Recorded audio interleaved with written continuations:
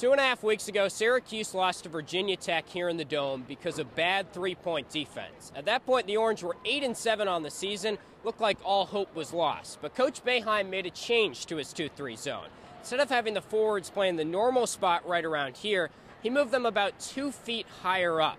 Since then, Syracuse has won 5 straight games, including the latest today over Pittsburgh, 69-61. It's a small change, but it's made a world of a difference for SU. First game against Virginia Tech and Notre Dame, they hit some tough shots, and I think that's why we lost the game. So, that's why we had to do the adjustment. Since Virginia, we've been playing like that for the forward, and I think that's the key to our success right now.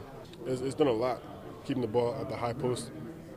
Guards could stay back more, especially if there's a non-shooter at the top of the key. Our defense was good. We really did a good job guarding the three-point line.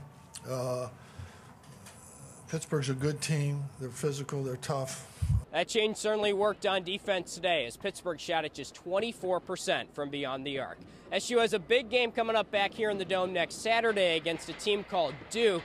But before that game, they travel to Clemson on Tuesday night.